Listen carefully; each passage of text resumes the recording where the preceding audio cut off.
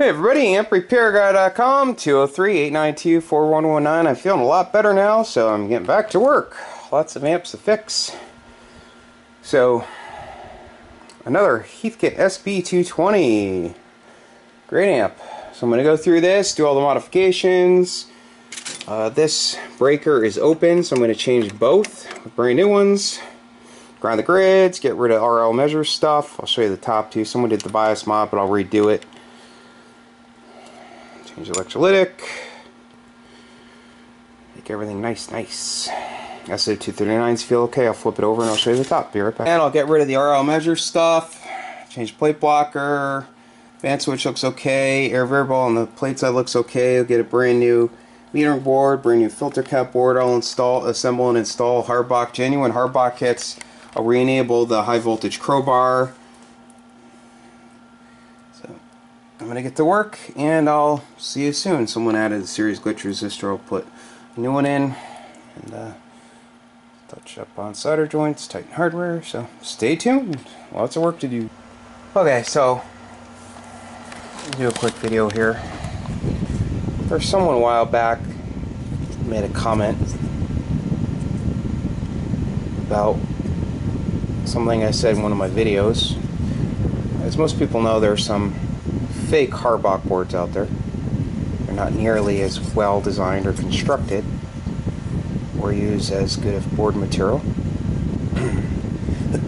So I had said something about the ground connection for all the ground points. Anything that requires chassis ground. See, there's another board that's sold that just uses the solid wire. Problem is that solid wire is connected to a solder tab. It has a wood type screw that's carrying it to the chassis. This is the old Zener that'll be coming out. So on the Harbach board it actually has aluminum standoffs that give an additional 2 ground points to the clamshell, which is at ground potential, that holds the capacitors in place for the plate supply. So the person made a comment, they're like, well, why don't you use 4 aluminum standoffs? So I don't think this person really knows much about high voltage. Here's the rectifier, actually a full wave doubler.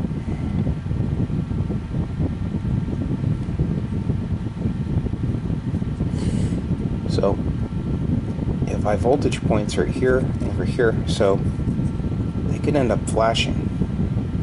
Actually, you have high voltage point right here too, in that edge, the corner.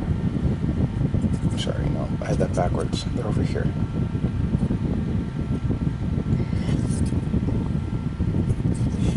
So if you had standoffs at chassis potential, it could flash from here to here, possibly from here to here, over here to here.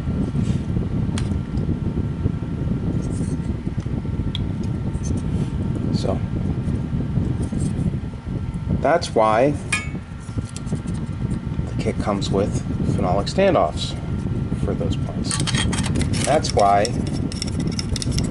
the stock board also has phenolic standoffs for those 2 points that are close to the diodes. There's the old board. I always change the board. I always. Gives you meter protection diodes. Just a better board. The resistor values shift over time. I'll explain why I put the series glitch resistor between the board and the feed-through. Allows some air around it. If it were to be mounted directly to the board or even off the board a little bit, you have a lot of heat there.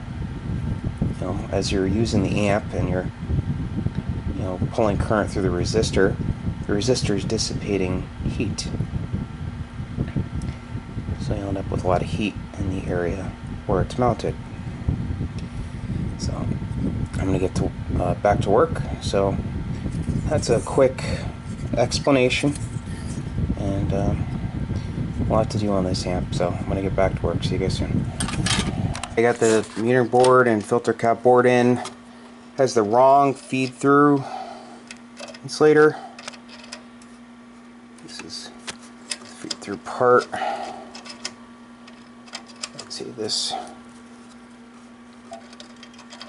is sitting up against it like that. Not correct, so I'm going to change it out with the right one. Be back soon. Okay, so I'm back with the completed Sb-220.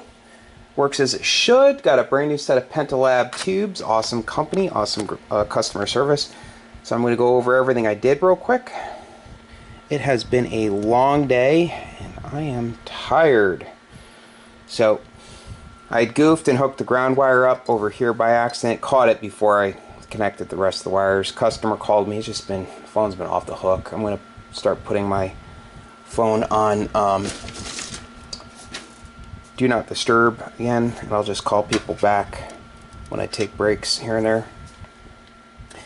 So, new meter lamp bulbs, series glitch resistor, there's air around it, so not heating any components. Zip tied all the wiring. The metering board, the Harbach filter cap board, genuine boards. Brand new plate blocker, new strap, new parasitic suppressors. I use 51 ohm Allen Bradley 2-watt carbon comps, best type you can use. Fan's good. Air reverb cap is good. The plate siding, the load. Cleaned the contacts on the band switch. Cleaned the contacts on the input rotary switch. Placed the B negative wire. Placed the B positive wire. So I'll flip it over and I'll show you the bottom. Be right back.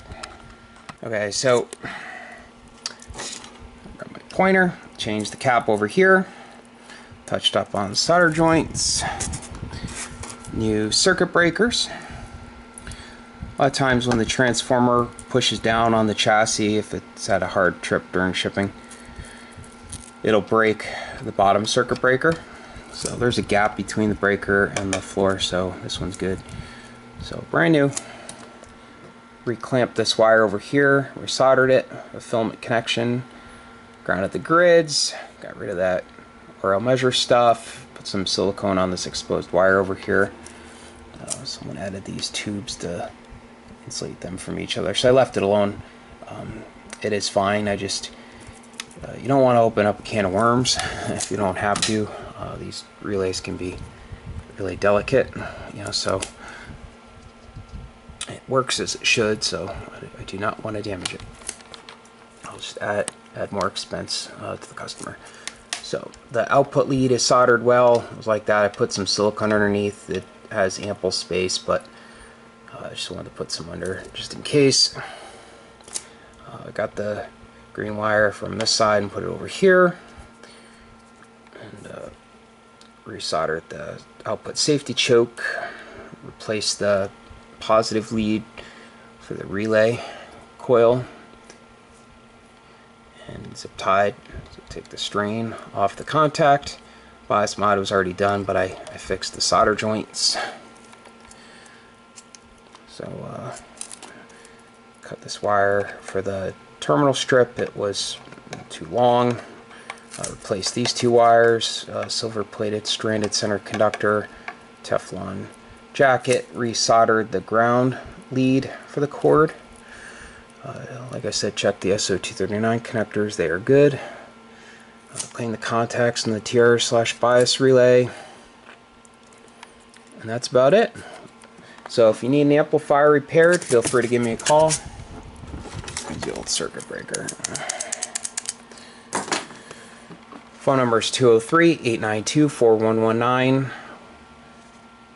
Websites are amprepairguy.com and also harbach.electronics.com. And one of these was bent, so I bent it back and put cap nuts on the other side of the screw to secure it. And that's about it.